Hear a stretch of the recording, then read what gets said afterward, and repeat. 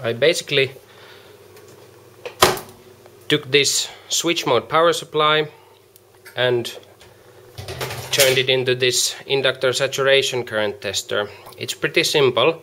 It has a bunch of electrolytic caps and a MOSFET and a current shunt.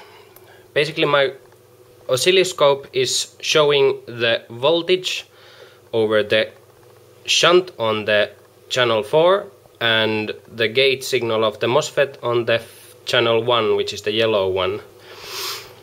Basically the MOSFET just switches current through the device under test, which is this inductor here, and when the current through the inductor rises, it will start to saturate at some point, at which point the current will start to peak. This is readily visible in the trace, and I will show it to you soon. This specific inductor I have here is quite noisy. I think these holder clips are resonating, so it seems to saturate somewhere around 30 amps or so.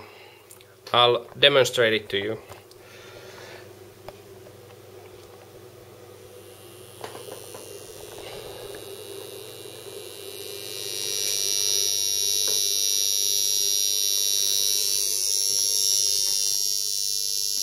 So there you can see the voltage over the shunt, which is a 25 milliohm shunt, is about 800 millivolts or so, which corresponds to about 35 amps or so, and you can clearly see the knee in the waveform that it starts to saturate. But this is a pretty handy little project. I made it in 2 evenings or so.